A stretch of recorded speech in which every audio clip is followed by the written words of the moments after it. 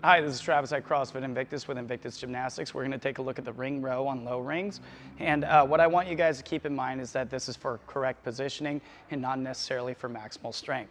So we're not going to go ahead and lay our body completely down and start ring rowing our life away. We're going to start back here with our hands in a neutral position. Now, by neutral, I mean that if I just relax my arms and holding on to the rings, that's where they turn to.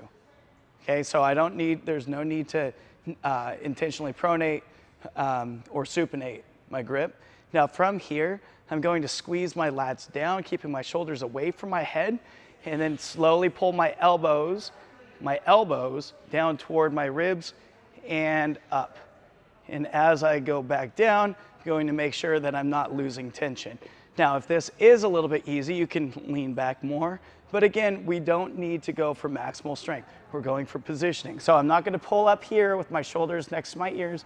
I want to keep them nice and low, turn on my lats, and drive my elbows down. Now, the reason why I say drive your elbows down is because this is more for the lats of me pulling my elbow toward my body, but not pulling the rings closer to my shoulders.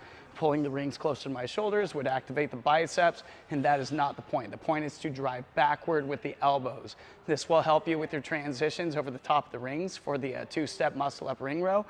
So we're going from here and up.